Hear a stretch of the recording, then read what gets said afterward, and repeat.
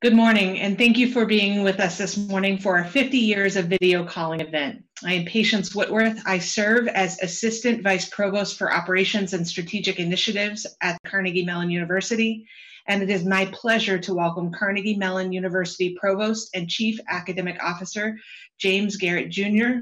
Thank you, Patience.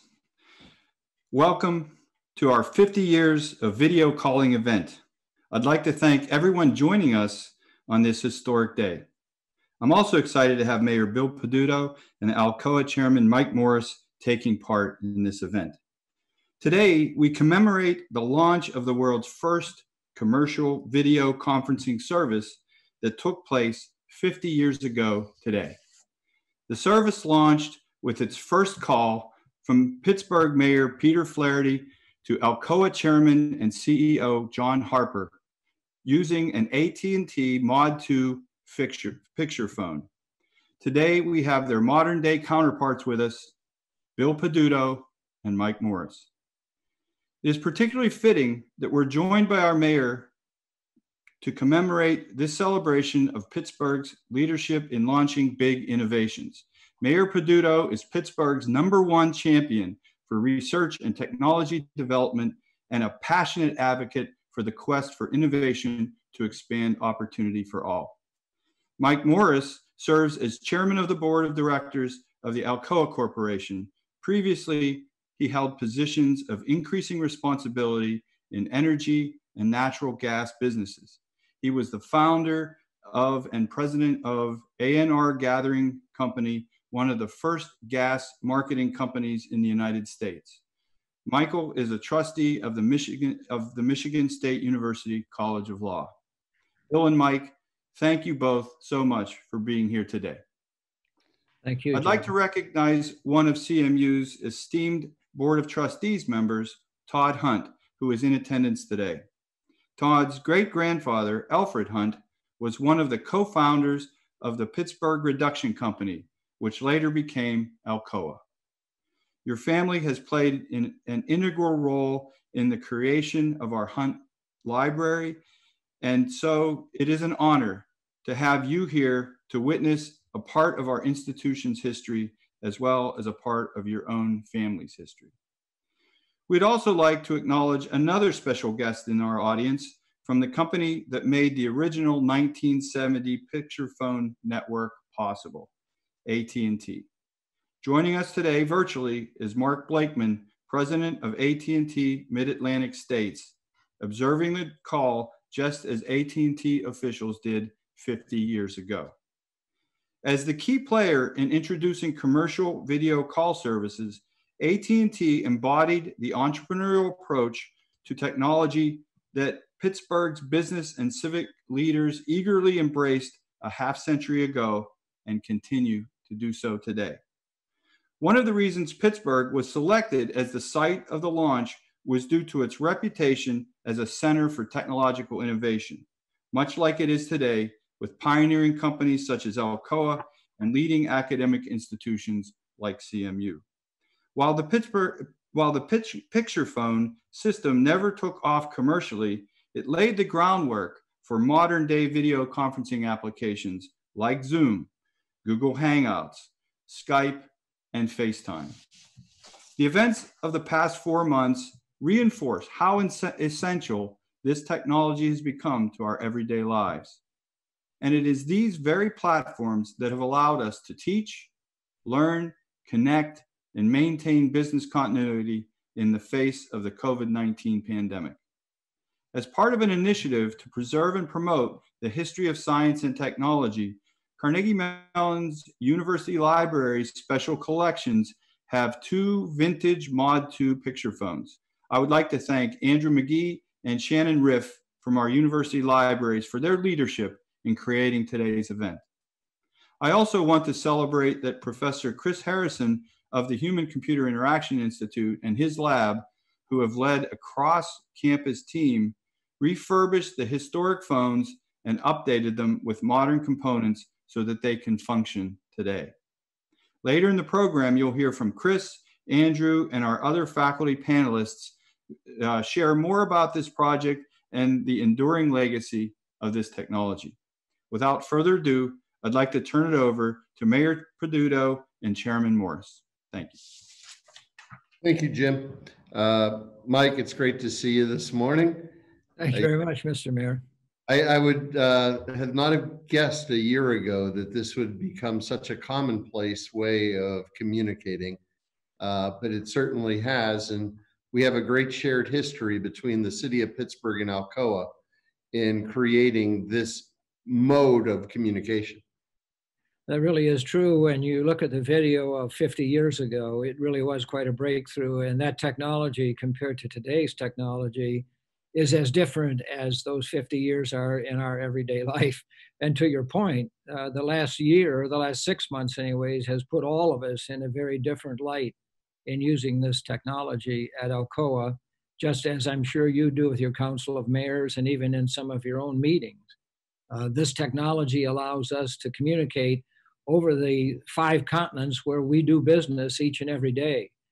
And when you think back to the creation of the Pittsburgh Reduction Company and what the Hunt family was able to do, it truly is breakthrough technology in so many ways. But for their creativity, the world wouldn't know aluminum as an element to be used in so many ways to lighten the burden of transportation, air travel, and all of the other things, which, as you know, leads to energy efficiency in so many ways, building structure efficiencies in so many ways. So it's always nice to have one of the Hunts with us as well. And I surely know they have been instrumental in Carnegie Mellon's history. I'm sure you're happy to have them with us as well. Well, Todd and his family have been a part of Pittsburgh's fabric for over 150 years. The Hunt family itself has been instrumental in basically creating a city of innovation. Aluminum and the process in order to be able to create it was more about the innovation behind it than the materials in the use of it. And it has set forth the ability to have places like Carnegie Mellon University creating generations of engineers who've transformed not only this region, but this world.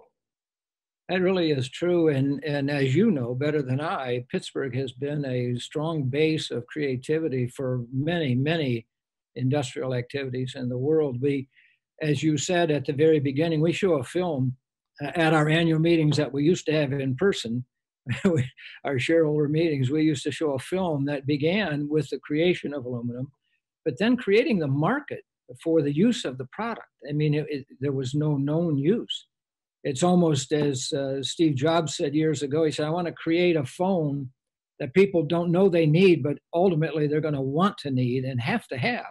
And of course, that's what we did. And I grew up myself in the energy business and the electric utilities with the battles of Edison and the folks in Pittsburgh, of course, went over how do we actually use electricity? How do we create a market for it? How do we make it employable for the average citizen to use over the years? Our major research and development facilities at Alcoa Incorporated and Alcoa Corporation are located in the greater Pittsburgh area, where we continue to make progress and innovations. So aluminum, as it got into competition with ceramics and other fiber optic and fiber activities for the skins of airplanes as compared to aluminum planes that we're so used to, all of that creativity was right there in the greater Pittsburgh area. So it really has been a foundational state for many, many of America and the world's great innovations, and something I know you and your predecessors are dutifully proud of.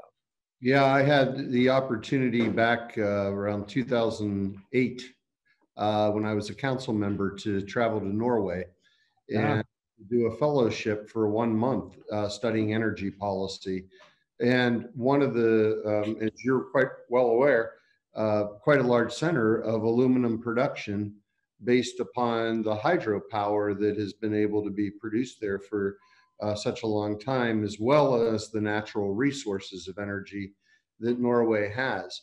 I think Pittsburgh is very similar in a sense. You know, yesterday we celebrated the anniversary of the iPhone. I think it's 13 years old. Yeah. And it's been absolutely transformative.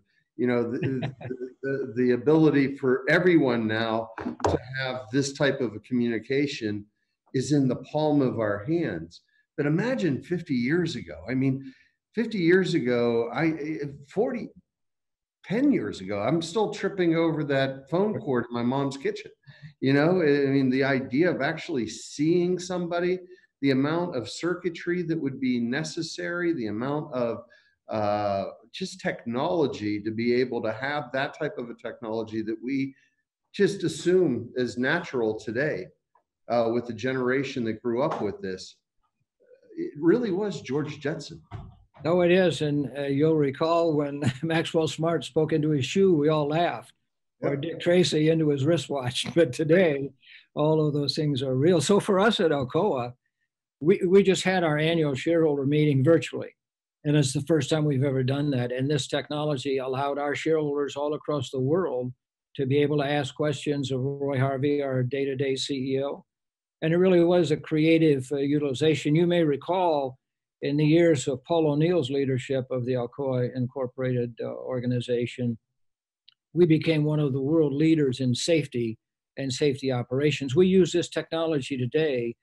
If we have a safety event anywhere in the world, in the continents that we do work on, we share that with all of our fellow workers and associates so that they can understand what happened, what we've learned from it, how we can avoid it going forward. So to our friends from AT&T who were on the call here with us today, God bless you for the creativity and the stick-to-itiveness, because as you could see in the original film that I know some people had a chance to view, AT&T took a multi-billion-dollar hit when that technology didn't hit the market as fast and as broadly as they hoped that it would.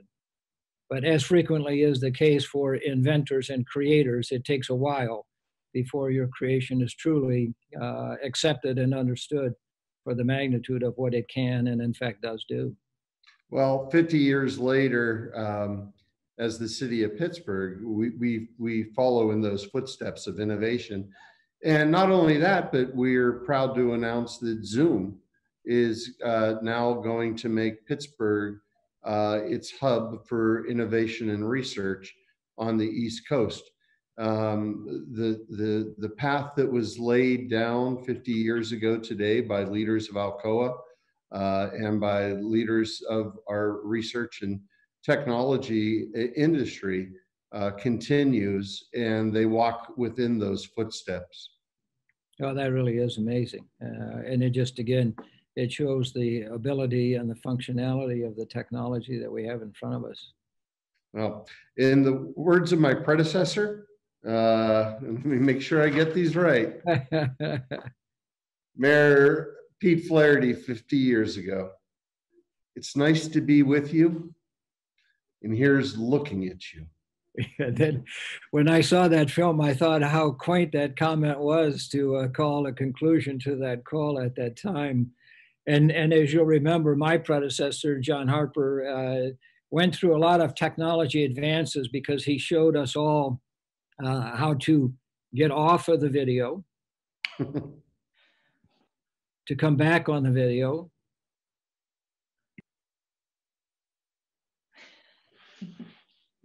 and then to bring one's voice back to the screen as well. And like Zoom, I know you know that Alcoa Corporation for some years had lost its way and moved its headquarters to New York City. But in April of 2017, we were warmly welcomed to come back home to Pittsburgh. And there's our world headquarters as it exists today. And as I said, we do business on 5 of the 7 continents. So we clearly are a worldwide organization, proud to be headquartered in Pittsburgh, Pennsylvania. Well, it is truly a gem of the Allegheny and a commitment to the early Hunt's family investment into this region, but the continuation of a strong corporate partner and a fabric of all of Western Pennsylvania. And I thank you. Well, you bet. It's a joy to be here and have the opportunity to, with such advanced technology from what we had 50 years ago. You know, we were originally, we were all going to be together at the university, but this probably is every bit as good And you didn't have to travel a few blocks to the university, and I didn't have to travel a few miles to the university. We were all able to do this in a very convenient way. Yeah, I have to thank Carnegie Mellon, not only Carnegie Mellon, but the folks at the Hunt Library, the School of Computer Science. The Hunt Library is amassing a collection of artifacts, not only including these beautiful cameras. I looked at, I had a chance to see one of them yesterday. Not just the innovation of technology, but the architectural design of them. I mean, it really does look like something of the Pan Am 1960s era. I mean, and with aluminum based and built.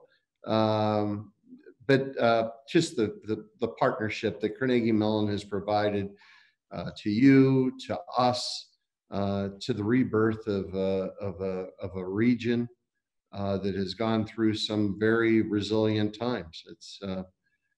They have been our true partner throughout all of this. Yeah, that is impressive. And we love all of these innovations. The skin on all those cell phones and on these iMacs and things that we're looking at are aluminum products made proudly by the Alcoans worldwide. And it just shows what a technology can ultimately bring for us. And as I said earlier on, the battle between George Westinghouse and Thomas Edison again introduced creativity to the world in another product that was started right there in Pittsburgh as well. Something to be very proud of, Mr. Mayor. Thank you. Thank you. And as I said, Mike, nice to be with you. Here's looking at you. Thank you very much, Mr. Mayor. Thank you, Mayor Peduto and Mr. Morris. At this time, we did want to take just a couple of minutes, if you are available, to take a few questions from those who have joined us on Zoom. Your questions can be submitted in the Q&A box if you are able to see it. But as we're waiting for those to come in, I thought I might kick us off with the first question, which is really related to this kind of time in our history. You both kind of spoke to it as many of us are working from home or working remotely.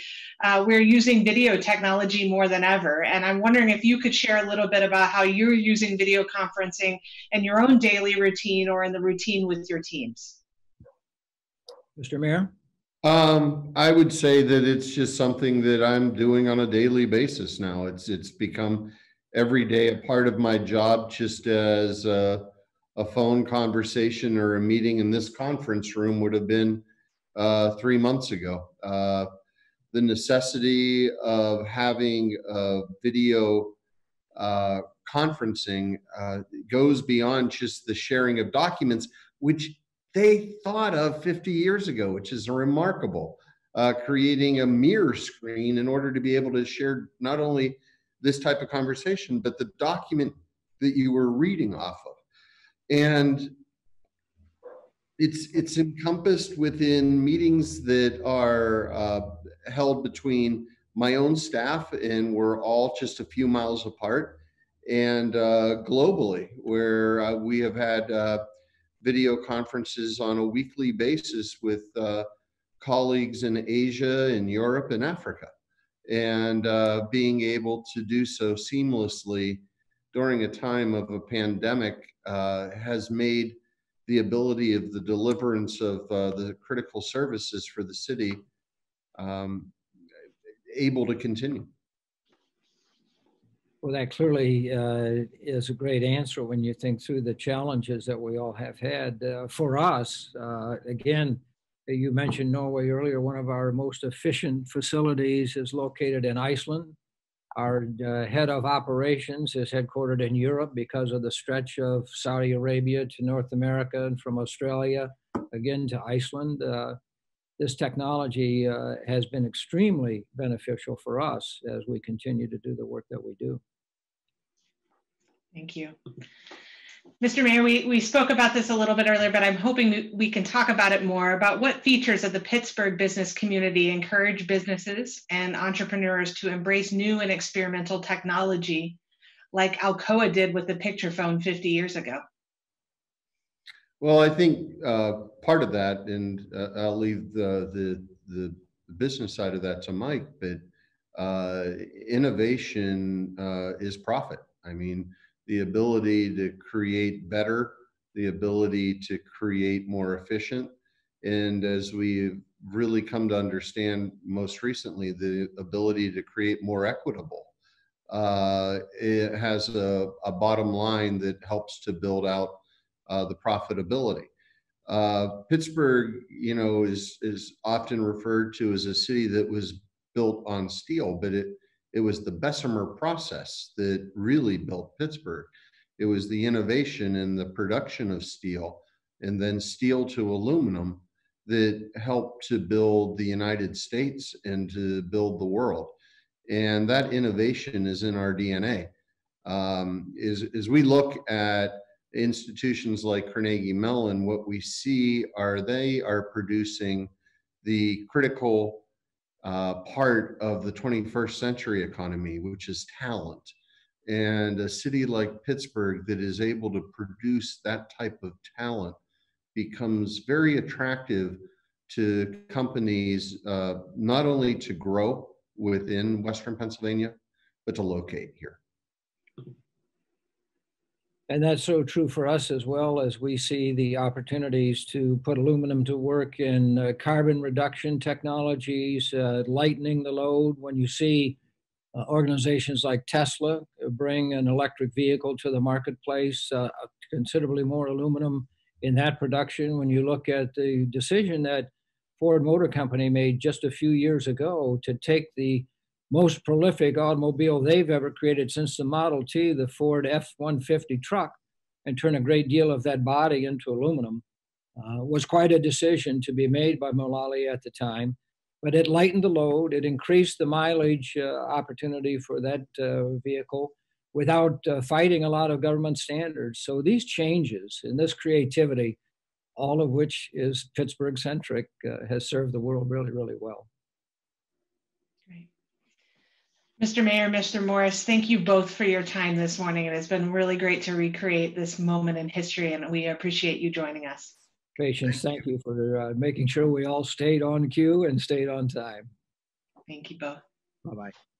Great. All right, as we move to the next part of our program, I think that we will invite our panelists to join us on screen. And before we move to Q&A for our panelists, I just wanted to do a round of introductions. So I will introduce you, and maybe you all could share a little bit about your research and yourself. So first, we'll start with Professor Chris Harrison, who's an assistant professor of computer science at Carnegie Mellon. Yes, thank you. So in addition to being a computer scientist, my particular area of study is human-computer interaction. And that really cares about that intersection between computing and humans and how we can bring things like sensors and artificial intelligence together to enable entirely new ways to communicate, entirely new ways to harness the incredible potential of computing. And the Picturephone is a great example of bringing that human side and the technology side together to enable entirely new experiences. Thank you, Chris. Next, we'll go to Professor Molly Wright-Steenson, who's a Senior Associate Dean for Research in the College of Fine Arts. Good morning. Hi. My research deals with the history of artificial intelligence and computation. So I look at devices like the history of, like the video phone, but I also am an interaction designer, which means that I think about how we interact with these different kinds of devices. So 17 years ago, some of my students were looking at mobile video experience, but there just wasn't traction for it yet. And now I think we see it very, very differently. Thank you, Professor Steenson. And next, we'll go to Andrew McGee, a postdoctoral fellow in the history of science and computing in the Carnegie Mellon University libraries. Thank you, and good morning. I'm a historian of technology, culture, business, and markets. I'm interested in the intersection of how technologies are developed and received in societies. The video phone is a perfect example of how technological innovation, cultural change, and societal shifts coalesce into something that takes a long time to develop and be accepted, but eventually becomes a fundamental part of who we are as an American society. By celebrating 50 years of commercial video conferencing, we're making a direct link between a particular moment of time and something that is increasingly commonplace today. Thank you. All right, I think it's okay. I would invite audience participants to submit any questions they have for our panelists in the Q&A features, and we will get to those as we can in the time of this event. But I think I'll kick it off with the first question, and I'm going to go back to you, Professor McGee. What makes the historical call we are recreating today significant, and why is it worth commemorating this particular technology moment? Thank you, Patience. We're basically looking at the development of a commercial network. In 1970, when this call is tested out in Pittsburgh on June 30th, and then opens commercially the following day on July 1st, it's really the key moment when video calling moves outside of the lab. It moves outside of exhibition booths at World's Fairs and special events in Washington and New York. And it's the basis of what will hopefully become a commonplace network of viable commercial enterprise where people can telephone from their desks and eventually from their homes and see one another. It's the culmination of decades of research up to that point in the 1970s, investigating how to link the promise of seeing one another over a distance with the advancing technology, telephony, electronics, signals processing that would make possible this amalgamation of technological capacity and infrastructure so that people could finally link voice and link video and talk to one another in real time. It's important because it's that direct through line to the moment we live in today. Thank you. Professor Harrison, I wonder if we could continue the conversation we just heard the mayor and Chairperson Morris have related to Pittsburgh. And I wonder if you could speak to why was Pittsburgh chosen as for this first commercial video phone network? And what do you think this says about the past and the present of technology innovation in the city? So the Picturephone service was actually supposed to launch in two different cities. It was supposed to launch both in Pittsburgh and New York City simultaneously. And that's because both were major hubs for large corporations that would have had the deep pockets to pay for this expensive service. And also they were in a very dense urban core. To carry the signal was actually very expensive, requiring specially upgraded switches and 3 phone lines for every 1 call. And because of that, it made a lot of sense to preserve bandwidth on AT&T's network at the time by keeping kind of the customers close and in a compact area, which was true in both New York City and Pittsburgh. Unfortunately, there was they couldn't upgrade the equipment in New York City in time, and that left Pittsburgh as the sole launch city today, 50 years ago.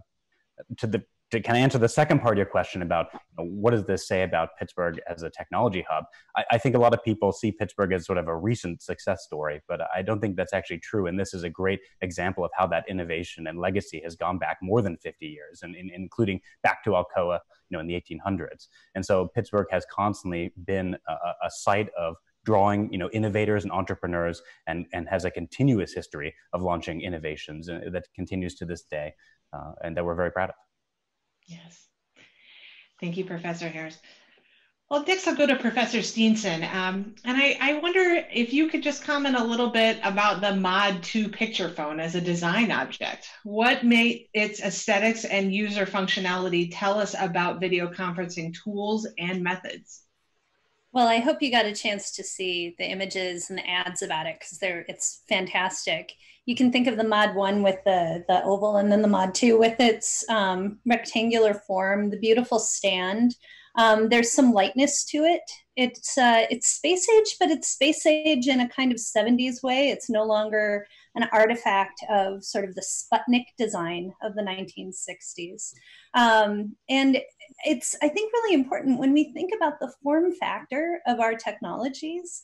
It says something about the period of time that we're in. So we talked, the mayor mentioned the iPhone, and it's launched 13 years ago. And we think of about what that device looked like. Well, think about what the Mod II Picturephone looked like and what that meant. The small camera, the compact television screen. TV screens weren't compact at that point. Even a portable TV was really pretty rare. So we see these different elements of screen, of camera, and of just the form of the beautiful device. that are all characteristic of its time period and the hopes for what it might mean for communication in the future. Okay, thank you. I think just to continue on that discussion a little bit, I'll ask this question to all three of you, but what can the development of the Picturephone, its receptions, and its legacy tell us about the potential future for technology? And maybe even what will video conferencing look like in another 50 years?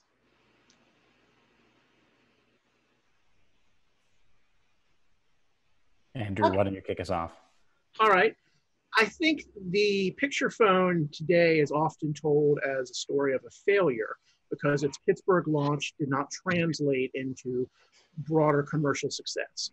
But I would argue that instead it's a hidden secret success. It's really a case of laying the groundwork for what would become a commonplace, widespread technology. The hundreds of millions of dollars that AT&T poured into it would pay off eventually in broader commercial acceptance of video conferencing.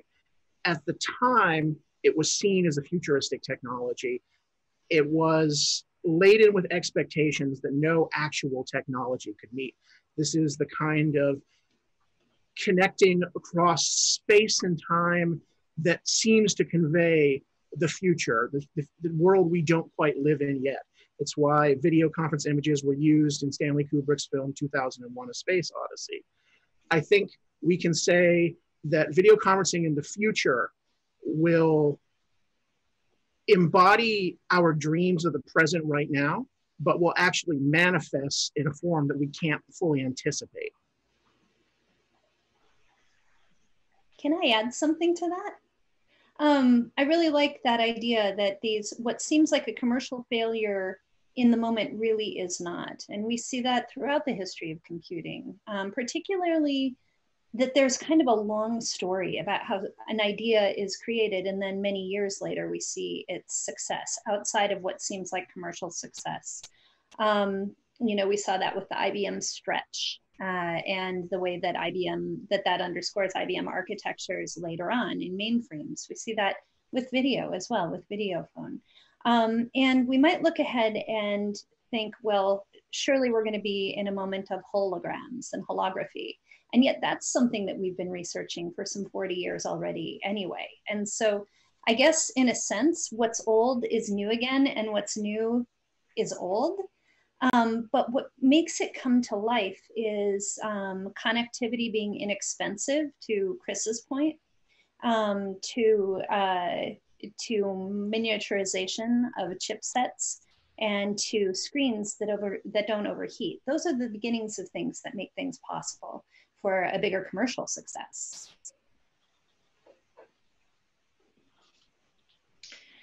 I think one of the things that I was reflecting over, and we saw Chairperson Morris demonstrate to us, is the idea of muting yourself or turning your screen off like mine is right now. But beyond the more common, it doesn't seem like the video conferencing 50 years ago is really a lot different from today. Speaking of what you were saying, Molly, why is that? And does it speak to the success of the medium?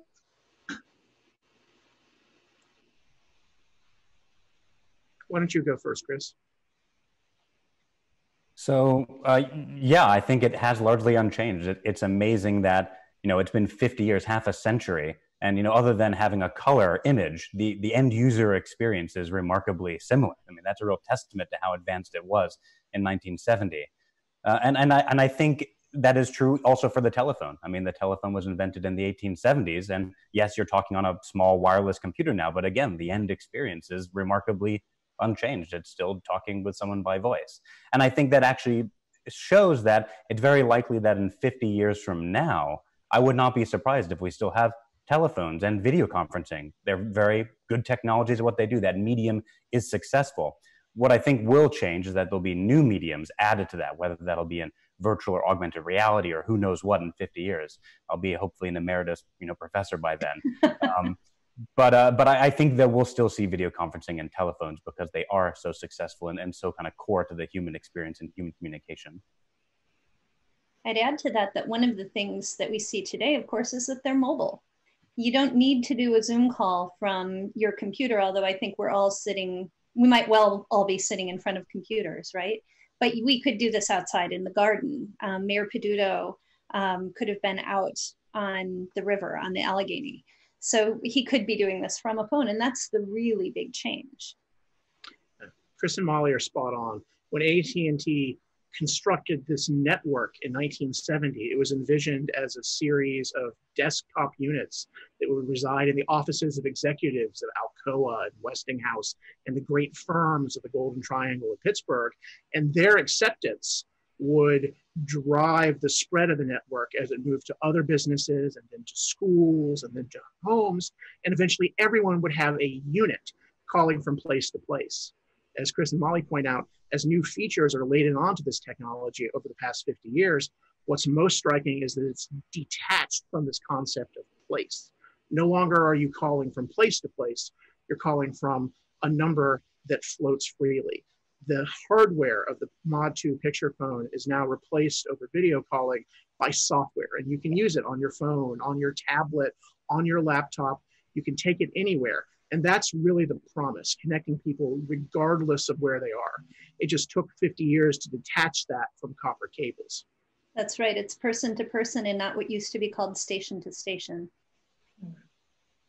Well, speaking of station to station, Professor Harrison, I wonder if you can talk a little bit about you and your team's experience of refurbishing the old Picturephones held in CMU's collections. What were some of the challenges did your lab encounter to get these working again? Tell us more about that.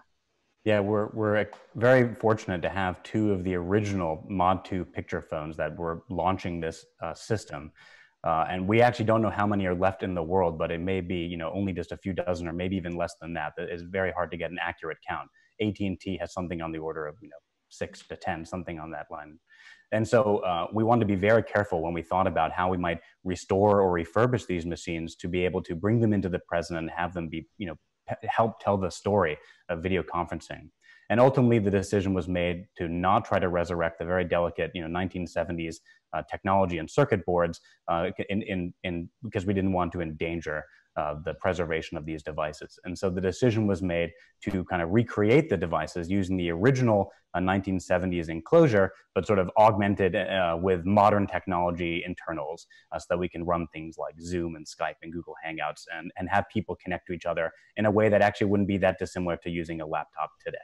And that's how they exist. And we hope in the fall that people can come to Carnegie Mellon's campus and actually connect with someone on one of the original Picturephones. That's very exciting. Thank you, Professor Harrison. Professor Steenson, just thinking about that technology and the Picturephone, how does the Picturephone figure into popular culture in movies, for instance? It's the future. It's always the future, right?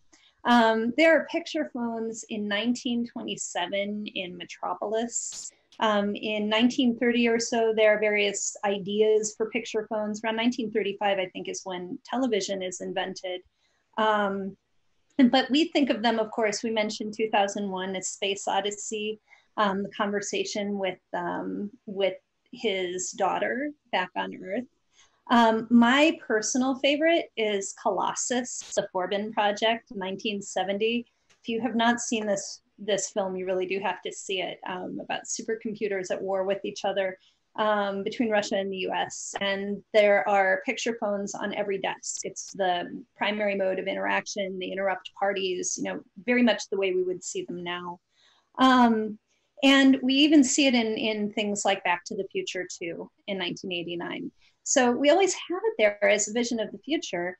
And then we start seeing it again with the emergence of mobile phones that have cameras in them. Around 2004, 2005, it becomes possible to start thinking of video infrastructure for mobile phones, things like mobile video karaoke. So that's the next version of the future. Thank you.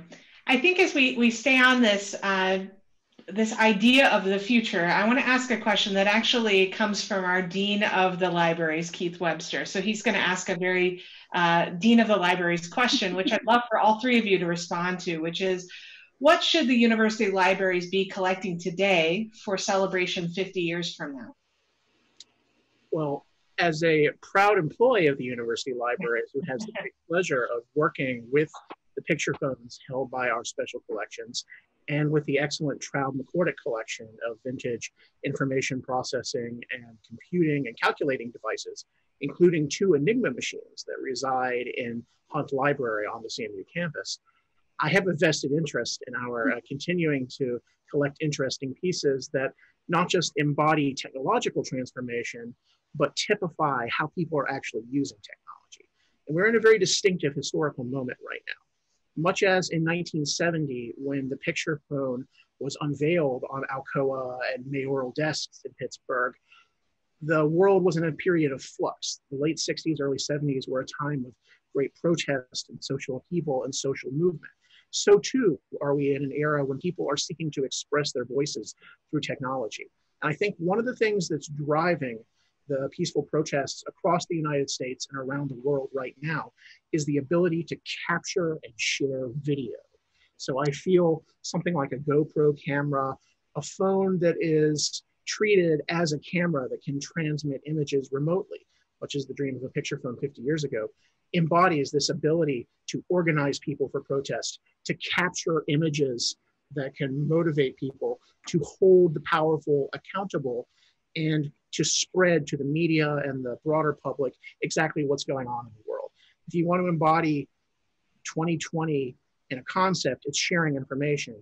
And that information right now means video that's captured on mobile, portable devices. That's what I put in the libraries.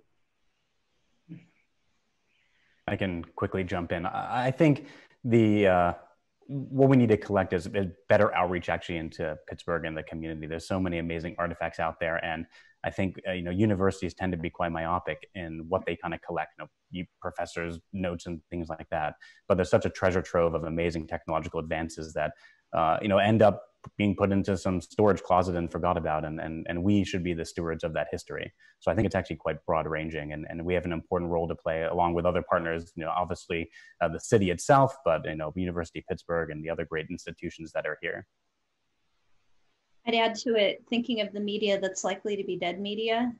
If we look back over the last 25, 30 years, a lot of our video cassettes have gone missing and dead. Our compact discs have been destroyed.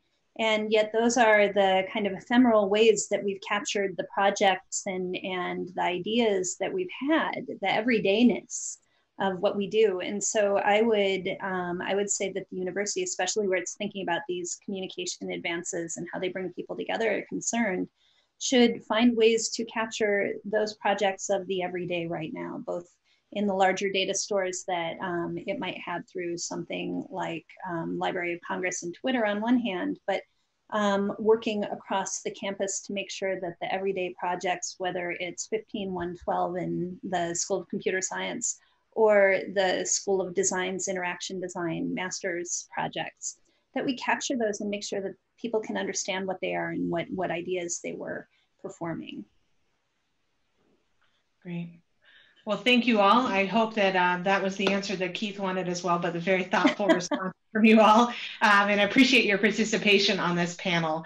And I want to thank everyone who joined us today as we mark the 50 years of video calling. And I especially want to thank the 3 of you on the panel. I know Andrew and Chris and Shannon, not pictured now, have put an enormous amount of time into this event. So I just want to thank you both, all 3 of you, for your leadership. And of course, we are grateful for the participation of Mayor Peduto, Chairperson Morris, Provost Garrett, and you, Professor Steenson. So I think we will conclude the event at this time, but thank you all very much for joining us and for recreating this important time in our history.